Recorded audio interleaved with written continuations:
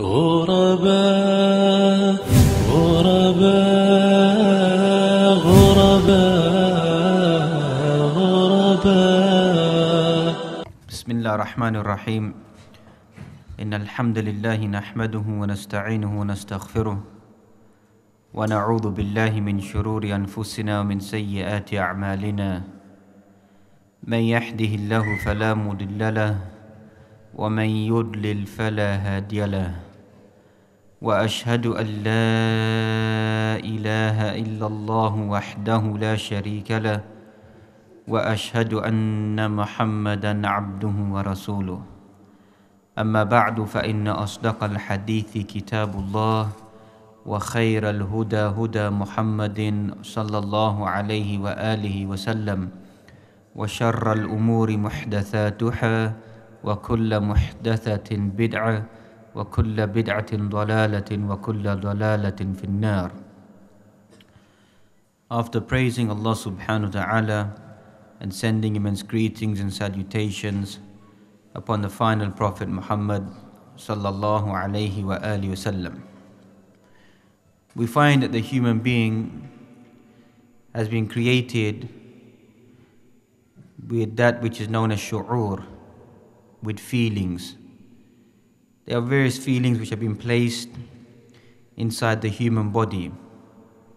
At times we find immense sadness, at times we find immense happiness. And some of these feelings are beyond our control.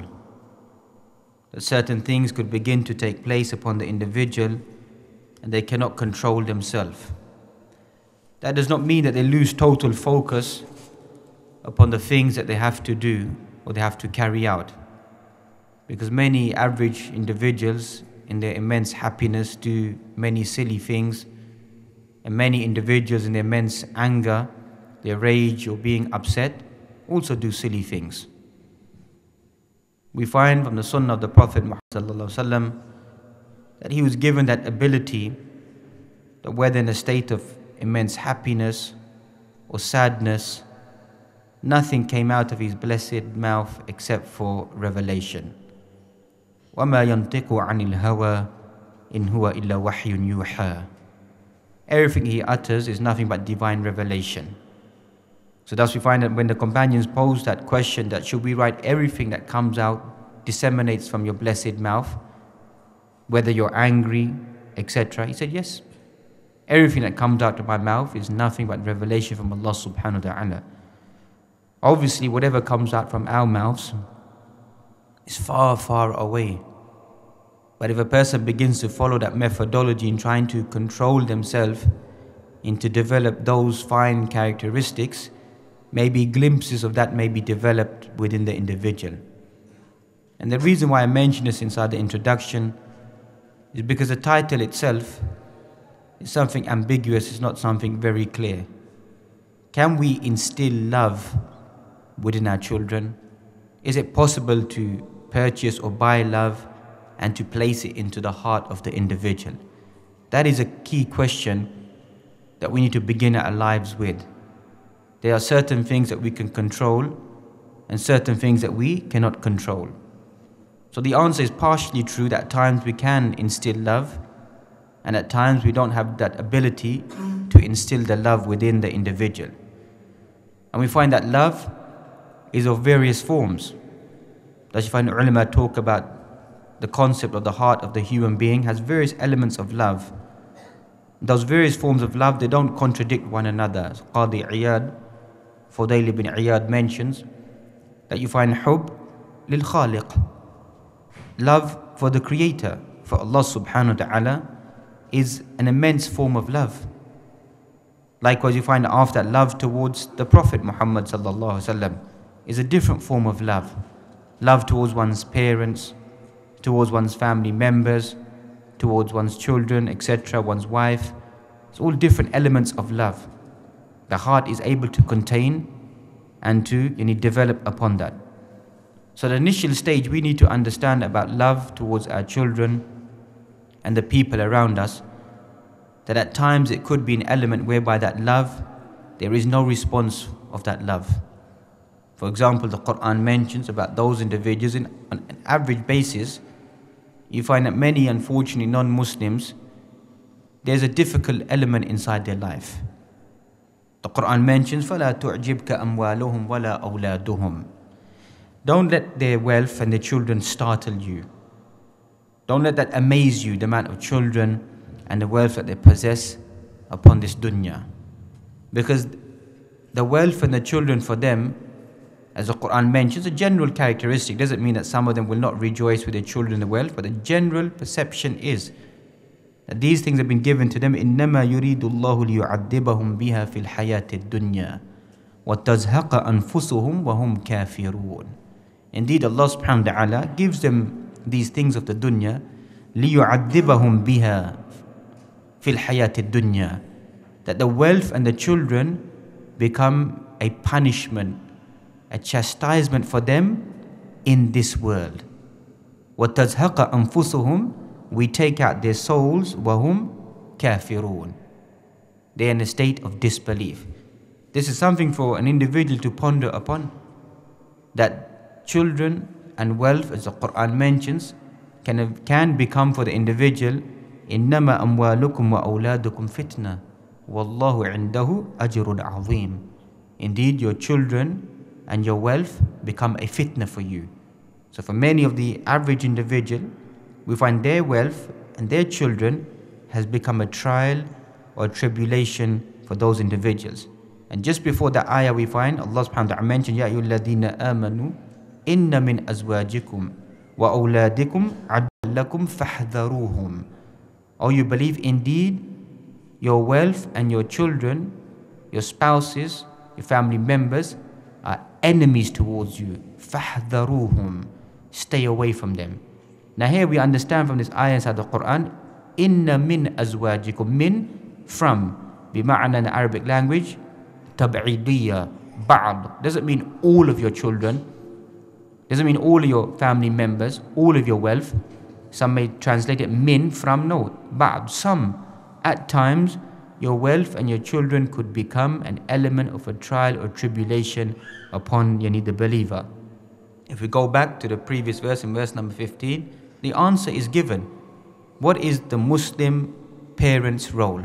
What is the Muslim's role upon this earth? فَاتَّقُوا اللَّهَ مَسْتَطَعْتُمْ. Fear Allah subhanahu wa ta'ala as much as you can. That's the key element. And we begin to understand that this ayah in the Quran has also become a principle in usul al-fiqh, that the person carries out the actions which they have the ability to do so and fear Allah subhanahu wa ta'ala as much as they can. Unfortunately, for some of us, that love becomes a spoiled love. The love that we have towards our children, it may begin to taint our perception of what we want to gain from them. Once again, the Quran touches upon this as well. يَا أَيُّهَا الَّذِينَ آمَنُوا لَا تُلْهِكُمْ أَمْوَالُكُمْ وَلَا أَوْلَادُكُمْ عَنْ ذِكْرِ اللَّهِ وَمَنْ يَفْعَلْ ذَلِكَ فَأُولَٰئِكَ هُمُ الْخَاسِرُونَ. Or you believe, don't let your wealth and your children become a distraction for you, distract you away from the dhikr of Allah. Indeed, those individuals who let their wealth and their children distract them away from Allah subhanahu wa ta'ala, فَأُولَٰئِكَ هُمُ الْخَاسِرُونَ. Those are the losing individuals. So Muslim is wary that our wealth and our children don't take us away from the path of Allah subhanahu wa ta'ala, because we know once again that emotional feeling of love, that some parents will try to give everything to their children, even if it means to open up to the world of muharramat, of haram things. There's many parents we discuss with them, they say living inside this environment, there's no harm in giving them access to certain things or giving them the ability, the rationale to choose and to make a choice what's halal, what's haram. So if they indulge in doing something haram, then they will discover themselves what is the right thing to do. This is a dangerous perception, because a child doesn't have the ability like an adult or a person who's got tajriba, experience of their life. So this is a weak element for a parent to think, I allow my child to have something which may be impermissible or haram, or let them experiment and eventually find that which is the right thing to do. So we as Muslim parents should be vigilant about trying to open up the doors of letting our children to experiment with certain things, and then they themselves discover that which is right or that which is wrong. Likewise, we find that these distractions the Quran mentions, 8 categories of individuals we mentioned in Surah At-Tawbah, that if we begin to love them to such a degree and they begin to distract us away from Allah subhanahu wa ta'ala and His Messenger. قُلْ إِن كَانَ آبَاؤُكُمْ وَأَبْنَاؤُكُمْ. Say indeed, if your parents and your children and your family members, your wealth, your dwellings, your property, all of this, أَحَبَّ إِلَيْكُم مِّنَ اللَّهِ وَرَسُولِهِ وَجِهَادٍ فِي سَبِيلِهِ فَتَرَبَّصُوا حَتَّى يَأْتِيَ اللَّهُ بِأَمْرِهِ. Wait, and if you feel that these categories, these 8 categories, are more beloved to you than Allah and His Messenger, and striving and struggling inside His path, then wait until the commandment of Allah subhanahu wa ta'ala comes. Indeed, Allah subhanahu wa ta'ala does not guide the rebellious individuals. So this is a warning for the Muslim, that our emotional feeling is on a balance of understanding that the context of what we follow inside our life is following the Quran and Sunnah of the Prophet Muhammad sallallahu alaihi wasallam. The Muslim parent begins to understand, إِنَّكَ لَا تَحْدِي مَنْ أَحْبَبْتَ وَلَكِنَّ اللَّهَ يَهْدِي مَنْ يَشَاءُ. You cannot guide any whom you love. Indeed, it is only Allah subhanahu wa ta'ala the one that guides. لَيْسَ عَلَيْكَ هُدَاهُمْ وَلَكِنَّ اللَّهَ يَهْدِي مَنْ يَشَاءُ. It's not upon you to guide. Indeed, Allah subhanahu wa ta'ala guides whomever He wants. So we should be wary, because many of our parents, when we work with them, they think that every time we teach them that they should become the pious individuals, the rightly guided individuals, or excelling to such a degree that we find. It may be, unfortunately, not possibly true that every single child will respond in a responsive manner. And that's the Quran once again documents upon this. You find the whole story, the theme of Nuh alayhi salam, whereby the Quran documents the story of Nuh alayhi salam, whereby his son does not believe. وَنَادَى نُوحُ رَبَّهُ فَقَالَ رَبِّي إِنَّ ابْنِي مِنْ أَهْلِي وَإِنَّ وَعْدَكَ الْحَقِّ. Indeed, Nuh alayhi salam, he called out to his Lord, "O my Lord, indeed my son is from my lineage, he is from my genealogy, and indeed your promise is true that you should rescue him alongside with myself. وَأَنْتَ أَحْكَمُ الْحَاكِمِينَ. Indeed you are the best of judges." What was the response given? That's documented inside the Quran. قَالَ يَا نُوحُ إِنَّهُ لَيْسَ مِنْ أَهْلِكَ إِنَّهُ عَمَلٌ غَيْرُ صَالِحٍ. A new terminology is given inside the Quran. The word normal meaning of ahl is your blood relationship. People are related to you. But the Quran says, إِنَّهُ لَيْسَ مِنْ أَهْلِكَ. This son of yours is no longer your family member. إِنَّهُ عَمَلٌ غَيْرُ صَالِحٍ. His actions are null and void. Impious actions. No longer call him your son. So this is a prophet of Allah, Nuh alayhi salam, as we find who is the first messenger. His son refuses to listen to him, to believe. And likewise, even the opposite is mentioned. Ibrahim alayhi salam is the believing son, and his father is what? Is a disbeliever. The lessons that we learn from this, that guidance is not in the hand or the control of the human being. If this happened to the Anbiya, then what will happen to the average individual? But we can take extracts from this to begin to strengthen and to work towards encouraging or nourishing or trying to teach our parents and the children around us. Likewise, you find Luqman, the 31st chapter of the Quran. The most of this surah is all talking about tarbiyah. If you want to go back and learn tarbiyatul awlad fil Islam, how to bring up your children, nurture your children, how to deal with them, you find it documented inside Surah Luqman. Likewise, Surah Al-Hujurat, the 49th chapter of the Quran, these 18 ayat inside Surah Al-Hujurat, because many people, they always want to know, how do you develop an Islamic society? What policies or what do you need to do? Ulama have mentioned these 18 ayat inside Surah Al-Hujurat, the 49th chapter of the Quran. If we can implement and live by these 18 ayat, we will once again create the Islamic identity and the Islamic environment once again.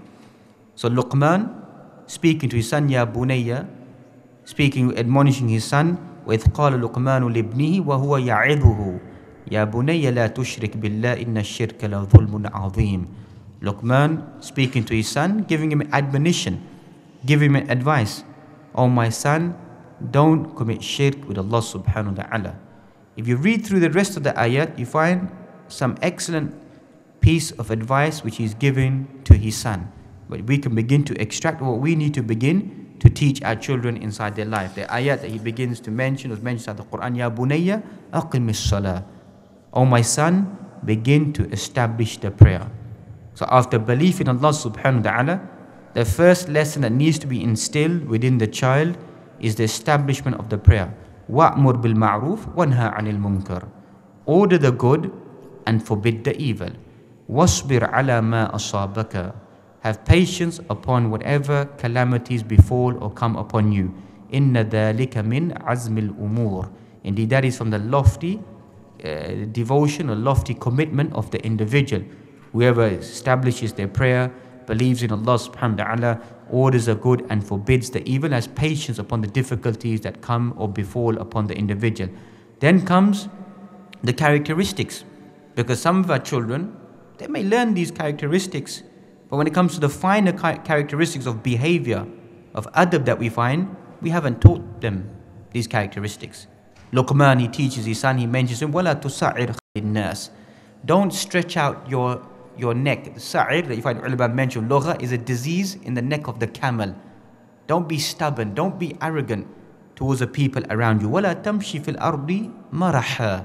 Don't walk upon the earth in a state of pride, in a state of arrogance. So here you find teaching his son, don't be arrogant towards the people around you. Don't think you're something special above them. And likewise, don't walk upon the earth in a state of arrogance and pride. إِنَّ اللَّهَ لَا يُحِبُّ كُلَّ مُخْتَالٍ فَخُورٍ. Indeed, Allah subhanahu wa ta'ala does not like any rebellious, boastful individual. وَقْصِدْ فِي مَشْيِكَ. When you walk upon the earth, walk in a state of tranquility and peace and contentment. وَغْضُضْ مِنْ صَوْتِكَ. And be humble, lower your voice in your speech. When you speak to one another, lower your voice. Because indeed we find in the ankar al-aswati la sawtul hamir. Indeed, the most wretched of voices is the braying of the ass, the sound of the donkey. These are all adab that the Quran is teaching us, how we teach our children how to conduct, how to behave, how to walk, how to talk, which at times some of us Muslim parents or Muslim teachers, we don't seem to instill these practical teachings within our children, unfortunately. Likewise, we find that natural love is there that a child or the parent has towards the child. Every single Muslim, as we know, the Quran mentions the opposite to the non-Muslims that we mentioned, that their children become a form or a source of punishment or torture for them upon this earth. As for the believers, al-malu wal-banun zinatul hayatid dunya. Wealth and children are the beautiful things of this dunya. That's what most individuals, they aspire to have, the wealth and the children. So obviously this is something which is halal if the person uses it in the correct manner. The Quran mentions this great blessing. وَأَمْدَدْنَاكُمْ بِأَمْوَالٍ وَبَنِينَ وَجَعَلْنَاكُمْ أَكْثَرَ نَفِيرًا. We've bestowed upon you the blessings of wealth and baneen and children. Indeed, we have made you numerous in manpower and number.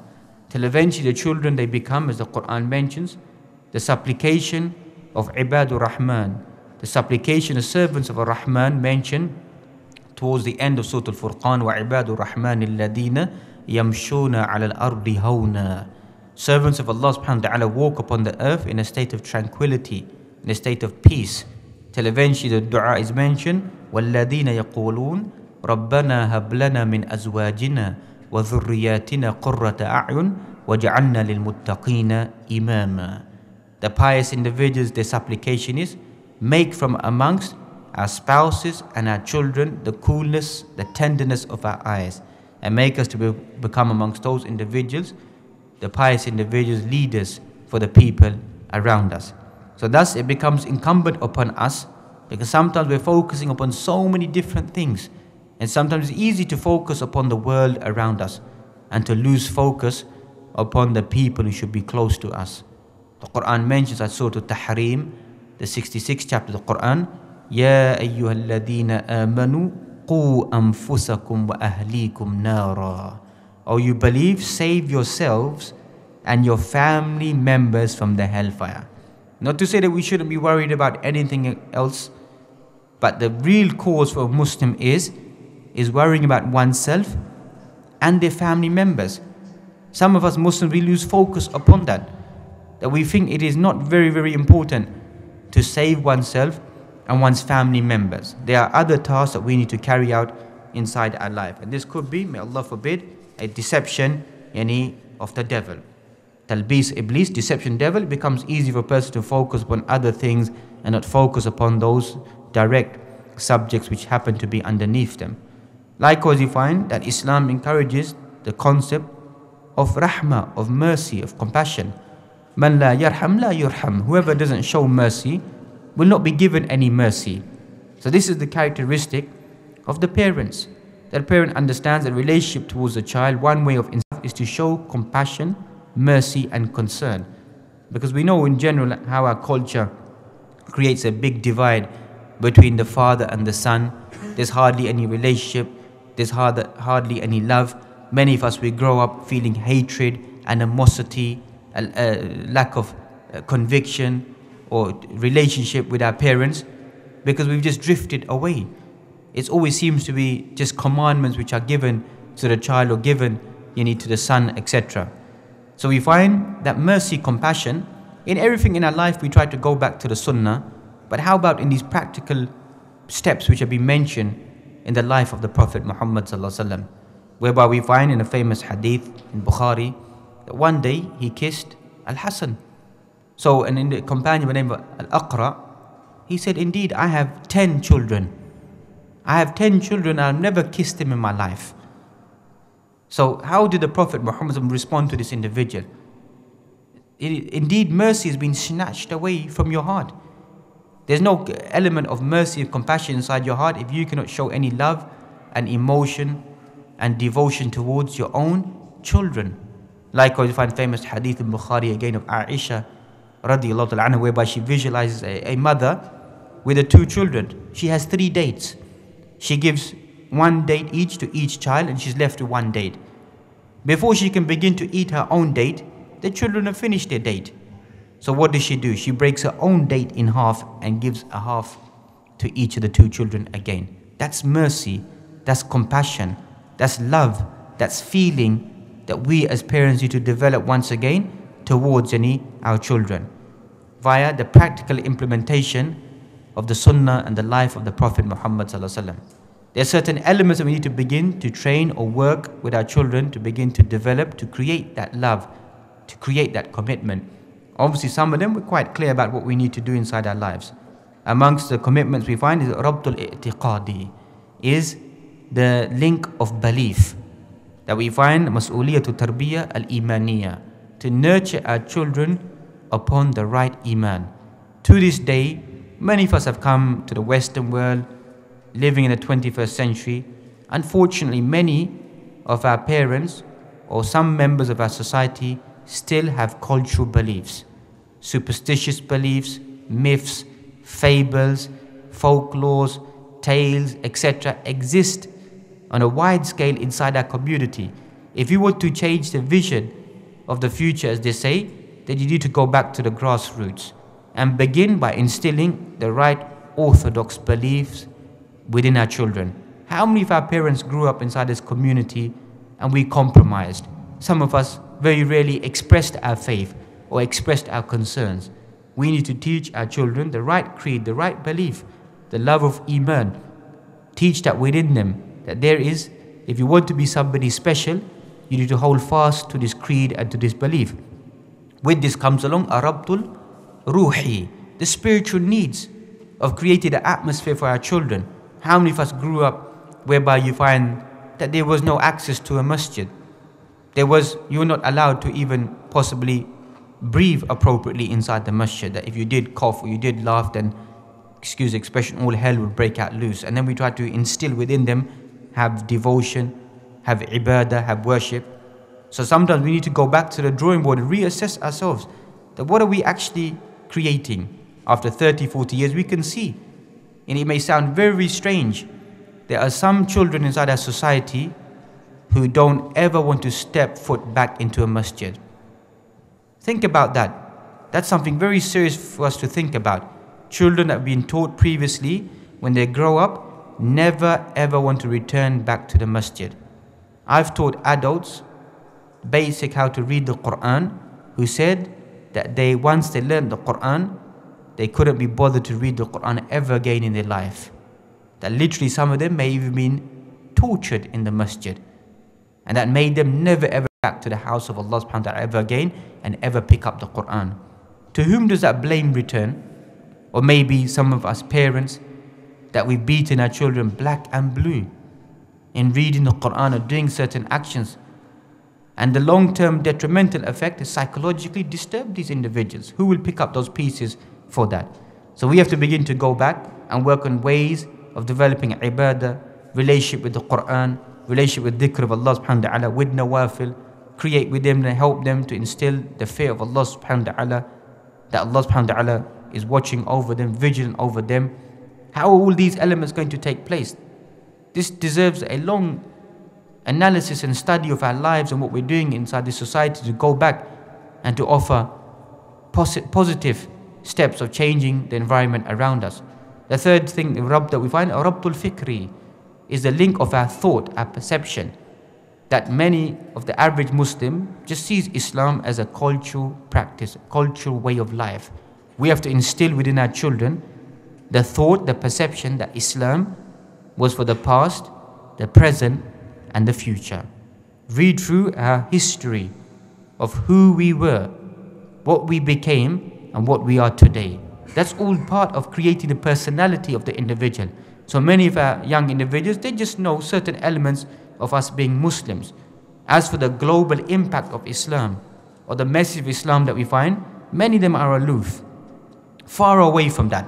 Nobody ever teaches them the real history, the background, the contribution of Muslims upon the society and the wider world around us. So they all just think it's just textbook. There's no real Islam. There's no empire of Islam. There never was. Maybe some of us are not skilled enough to teach them about the history of Islam and the impact of Islam, what existed before. The fourth Rabb, the fourth link that we need to develop in our lives is Rabtul Ijtima'i, the social link inside a society. Some of our students, some of our children are not able to engage inside society. Some of them even graduated from Islamic institutes. When they come out into society, cannot even construct a single appropriate sentence in the English language. Something to think about. We're living inside this environment. We're not able to engage inside the society. The years of study, the years of practice, what is the benefit? Or we begin to ridicule one another, not able to tolerate one another, not able to speak with one another, not able to live with one another. The Quran teaches us, إِنَّمَا الْمُؤْمِنُونَ إِخْوَةٌ. Indeed, believers towards one another are brethren. So the concept of living as a social creature, which is an element of the human being, to be able to engage with one another. Likewise, when the Quran tells us, إِنَّ أَكْرَمَكُمْ عِنْدَ اللَّهِ أَتْقَاكُمْ. The most noble of you in front of Allah subhanahu wa ta'ala are whom? The pious individuals. That's where nobility and rank belongs. So this social element at times is also missing amongst many of us parents and many of the children in it as well. Fourthly, we find Rabtul Riyadi is the link of physical fitness. We have to bring all these elements together to create the ideal, even though there is no ideal, but linguistically the ideal identity of keeping our children physically fit. Some of us, we think it's haram to run, to jog, to swim, or to be engaged in some form of combat, sport, or whatever it may be. That's what some Muslims they think. They think it's haram. How is it haram if you go back to the prophetic traditions? To swim, to run, to race, to wrestle, to learn how to throw an arrow, to throw a spear, etc., to ride a horse. These are all prophetic traditions which hardly exist inside our society. Even though it's been prophesied in the hadith of Bukhari, from amongst the minor signs of the Day of Judgment will be what? Obesity. Obesity will become rampant in the world, in the Muslim Ummah. And some of our children are heading in that direction. There's no element of physical fitness. The completion of a human being is completion of all these 5 elements. Your faith, your creed, your character, your behavior, your spirituality, and your ability to keep yourself in a wholesome physical fitness. The Quran mentions, وَعِدُّ لَهُ اسْتَطَعْتُ مِنْ قُوَّةٍ. Prepare for them all elements of warfare. What does that mean? All elements. Quwwah. Quwwah doesn't just mean certain elements that we think. It means socially, it means financially, it means mentally, it means physically, it means spiritually. It means everything the human being is strengthening themselves. So we have to create those avenues. If not, what happens to many of our children? One way that you find they begin to go away is these physical activities. That they begin to look up to those individuals as their role models, as people who may be any cool individuals or good individuals. They can relate to them because we are not creating that avenue or that feeling inside the masjid or the community. We have many masajid. We need to go to a different dimension. That the masjid needs to be a social element whereby people can come and contain their faith and to enjoy themselves in a good halal manner without turning to the alternatives, the haram alternatives that we find around us. Likewise, we find it is a combination and implementation of all these elements that will bring the individual to become the complete Islamic personality inside this society, which unfortunately many of us Muslims are not carrying out inside our lives, even though we have many facilities that alhamdulillah Allah has blessed us with, especially living inside the West. Also, we find many of us, we want to leave the task to other individuals. An average parent always, in general, wants to pay someone else to become their tutor, to become their teacher, to become their friend, to become whatever it may be. Yes, there's certain things you may need to pay. But as we began with, money can't buy love. Money can't buy relationship. Money can't buy understanding. Money can't buy affection. So these are things that many of our parents or the parents around us are missing. They think it's just quite simply just do this and this will resolve the problem. Love has to be shown. Love has to be gained. Love cannot be something which is purchased. So we need to change our approach. As the Quran mentions, إِنَّ اللَّهَ لَا يُغَيِّرُ مَا بِقَوْمٍ حَتَّى يُغَيِّرُوا مَا بِأَنفُسِهِمْ. Allah will never change a condition of a people until they don't change their own condition. So just like we change everything about our lives, when we came to this community, some of us may have had corrupt aqa'id, corrupt beliefs, corrupt practices, corrupt lifestyle, whatever, we change it. Just like we change in everything in those things, we need to change in our approach towards our children and the people around us. Not everything in the Western world is haram or forbidden or something we should be looked down upon. Al-hikmah dalatul mu'min. Wisdom is the lost property of the believer. Even though this is not a hadith, many ulama reject it as being a hadith. It's only a wise, a good statement, or going back to possibly to one of the companions. So wisdom is the lost property of the believer. And whenever the believer finds it, has the most right to take that property back. That's what a Muslim is. The Muslim is always searching of avenues of wisdom, of gaining and collecting that wisdom and taking it back into their own life. Likewise, you find the use of language. If you read through some of the books of non-Muslims, of pedagogy, of raising children, of nurturing, of family, of environment, you find some strange things inside there. Our life just becomes, we don't use imagination or humor or patience and playfulness. These are all prophetic actions.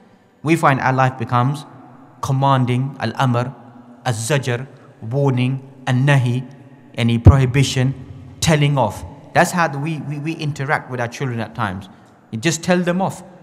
Rather than telling them, there's other ways of saying, of trying to change the atmosphere, changing the avenue, changing their thought, to distract them. How many times have we as parents ever sat down and spoken to our children, had as they say, a one-to-one discussion, what they like, what they dislike, maybe something's on their mind, emotional feelings that we find a child is growing up, going through adolescence, going through puberty. What do many parents do? Just, badani shaitan or the andar aa gaya, do you understand? Devils come inside them, look at the way they're behaving. That's it. That's our thought, isn't it? Don't seem to understand there's pressures that the person is going through in their life, the peer pressure of the whole community around them, their friends around them, their bodily change. So they will go and speak to whom? Speak to a non-Muslim, speak to someone else, confine in them, discuss with them. No, they should be coming whom directly to the mother, coming to the father. Doesn't mean that there's be a total free relationship, that they're able to discuss whatever or whatever it may be, but there's an element of trust that's been built, that the child feels safe to return back to the father and the mother to be able to speak with them. Likewise, you find some of our parents, unfortunately, we are contradictory in our words and our practice. We're very vigilant of trying to send them to an Islamic environment, to Islamic school and whatever it may be. But sometimes in our own home, in our own words and our own practice, we don't live up to that. And children are very smart, are very quick to see discrepancies. And some of them will even say bluntly, you tell us to do this, you don't do it yourself. You tell me to read the Quran, I never see you read the Quran in your life. You tell me to do qiyam or read extra prayers, I don't see you doing it. I don't see you making dhikr. You tell me not to lie, but on the phone you're lying all day long. You told me not to swear, you're swearing yourself. You told me not to cheat, you're cheating in your business. So this contradictory behavior, and it sounds strange, but it is true. This has a big impact upon our children because they are thinking that my father or my mother tells me something, but they don't do it in their own life. So it's not something so important at the end of the day. Likewise, we find that many of our children, unfortunately, have become orphans. What does that mean, they become orphans? Are our children orphans? No, they're not. Materialistically, our children are well off than what many of us were when we were growing up. Today you find children are not even born and their parents are buying them the latest Nike TN, 135, 140 pound, buying them before they're even born and storing them away. And all the children, most of you ask the children, all of them, I'm sure they got all the Nintendo DS Lite and 3D and PS this and Vita and everything. We will give it to them. But our children are still what? They're orphans. Why are they orphans? As the Arab poet, he mentioned lines of poetry, لَيْسَ الْجَمَالُ بِأَثْوَابٍ تُزَيِّنُنَا. Jamal, beauty, isn't the fine clothing that we wear, that we think this is beauty, this is luxury. بَلِ الْجَمَالُ جَمَالُ الْعِلْمِ وَالْأَدَبِ. Real beauty is the beauty of knowledge and etiquettes and behavior. لَيْسَ الْيَتِيمُ الَّذِي قَدْ مَاتَ وَالِدُهُ. The yatim isn't the one whose father has passed away. That's not an orphan individual that their father is no longer living. بَلِ الْيَتِيمُ الْعِلْمِ وَالْأَدَبِ. The yatim child, the orphan child, is the one who has no adab and has no ilm. That's what you call an orphan in the world of upbringing of children. Has no one to nurture and to teach them. And many of our children, unfortunately, have become orphans in that respect, in terms of their knowledge and in terms of their etiquette and their behavior. The Quran tells us, وَأَنذِرْ عَشِيرَتَكَ الْأَقْرَبِينَ. Warn whom? The close family members towards you. That is the role that we need to begin to instill within ourselves. That will create the Islamic society once again. كُلُّكُمْ رَاعٍ وَكُلُّكُمْ مَسْئُولٌ عَنْ رَعِيَّتِهِ. All of you are a shepherd. All of us. It comes a stage in our life, if Allah destined that we get married, we have children, we come to that level whereby we become responsible. Who are we responsible for?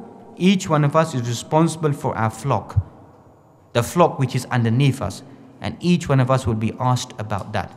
That's what we need to go back and program once again within our parents. If we want to create that love within our children, is show the element of responsibility. Don't show what our parents, and they had a justified excuse. They had a difficult life. They came here with hardly any money, with difficulties. So they had to work possibly many shifts, many hours, many days. But many of us are living a good life. But yet still we're being negligent towards our children in showing a love and devotion you need towards them. And this struggle is a struggle a person needs to persevere, not lose hope and focus. Just like in the dunya, we don't lose hope and focus, we persevere with the challenges, we continue what we're doing. Likewise, in these challenges, instilling this love and this relationship towards our children, a person needs to persevere. وَمَا كَانَ اللَّهُ لِيُضِيعَ إِيمَانَكُمْ. Allah subhanahu wa ta'ala will never let the iman of an individual go to waste. So if you have that feeling in your heart, in your mind, your children, Allah subhanahu wa ta'ala will never let that go to waste. Yes, there may be, as we began with, some children who may begin to go astray, etc. But we find a parable is given inside the Quran that a good land will give out a good plantation, will give out good fruit, good vegetation. A corrupt land, a corrupt soil will only give out that which is rotten, that which is the weeds that we find around us. So we need to go back in instilling the appropriate land, sincere effort and struggle. There's various types of jihad that we find. One of the most ultimate levels of jihad living inside this country is what? Is bringing up our children. It's not a week struggle or a month struggle, it is a daily struggle. Every single day, a good parent is struggling throughout the day, throughout the night, in trying to be vigilant, in trying to give their children the right nourishment, the right treatment, the right environment inside their lives. And thus we find that Allah subhanahu wa ta'ala will not let that effort or that struggle go to waste. As that ayah inside the Quran that we find, رَبَّنَا هَبْ لَنَا مِنْ أَزْوَاجِنَا وَذُرِّيَّاتِنَا قُرَّةَ أَعْيُنٍ وَجَعَلْنَا لِلْمُتَّقِينَ إِمَامًا. Our Lord, make amongst our children and our spouses that which will be the coolness of our eyes. Ulama tafasir have mentioned the coolness of the eyes doesn't necessarily mean inside the akhirah. in the hereafter. It also means inside this dunya. You see your children upon righteousness, upon good actions, of good etiquettes, good behavior. That makes the parent feel, rejoices them. It makes them happy, makes them content. Unfortunately, some of our parents, they only want to see what? They want to see the success of the dunya of their children. That's how some of us have been programmed, that we boast about their degrees, we boast about their careers, we boast about their money. I'm not saying we shouldn't boast about that, but we've taken it to such a precedence. That's all that we care about. All our discussion becomes that my son has a degree, my daughter has a degree, he's this, he's that, she's this, she's that. But what about their character? What about their behavior? What about their iman? What about their spirituality? Does it exist? On average, Allah knows best, it doesn't exist inside our community. Thus we have to go back and reprogram ourselves. We want the good in this dunya is via our children. We want the good inside the akhirah is via our children as well. Thus you find the son of Adam, if he dies, everything comes to a standstill except for three. Amongst those three things that will benefit every single one of us will be a righteous son or a righteous daughter, a righteous child that prays for one's parents. That's the real success. That imagine each one of us, we leave this dunya. All of us are going to leave. And who will pray for us? Who will give that benefit to us when we've left this dunya? Will be the righteous children. So we exert our efforts to take the love and the feelings that we have for our children to begin to project that love in positive steps in trying to help them to change and to nourish them. Then Allah subhanahu wa ta'ala will remove or change those negative elements that we have inside our society to make it to become something positive and wholesome. So may Allah subhanahu wa ta'ala give us all the tawfiq and ability to become good teachers, good practitioners, good parents firstly towards our own children, that we become the role model for them. And our role modeling is only based upon whom? The best teacher, none other being the Prophet Muhammad sallallahu alaihi wasallam. لَقَدْ كَانَ لَكُمْ فِي رَسُولِ اللَّهِ أُسْوَةٌ حَسَنَةٌ. Indeed, for us to emulate and to copy him and to learn from his life and to extract those fawaid will be the best task for us to develop inside our life, to have success inside this dunya and even more so inside the akhirah. وَقُولُ قَوْلِ هَذَا وَأَسْتَغْفِرُ اللَّهَ لِي وَلَكُمْ وَلِجَمِيعِ الْمُسْلِمِينَ فَاسْتَغْفِرُوا إِنَّهُ هُوَ الْغَفُورُ الرَّحِيمُ. بارك الله فيكم. غرباء